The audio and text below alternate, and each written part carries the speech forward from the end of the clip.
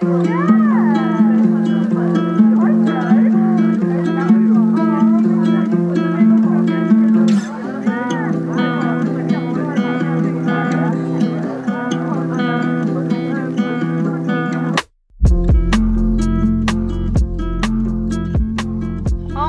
Leah Caleb. I was 13 when I went to Mexico.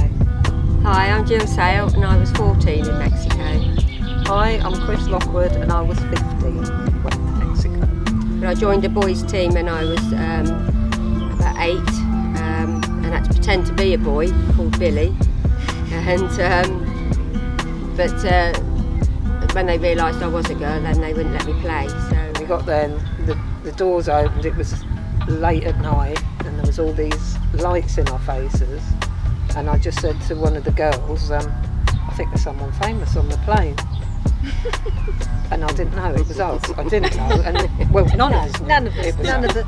The nicest thing I remember are just the genuine people, you know, and like they used to try and stop our bus getting somewhere and then hand little gifts through the windows to us.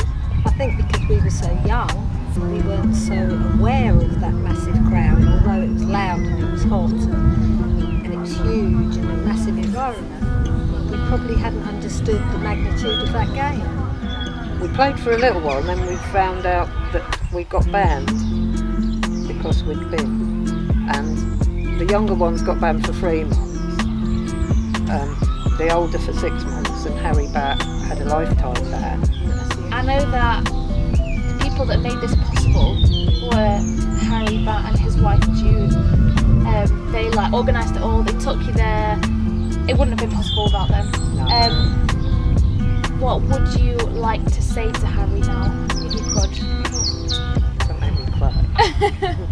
It is actually very emotional about Harry. He promoted women's football. He had great belief.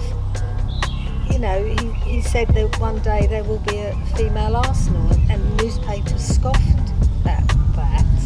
And we have a product next to me, Jill, who was part of the founding Arsenal team. It's important he has a place in history. Yeah. For what he did. This will give him a platform, a legacy that he deserves, because my goodness, if ever anyone had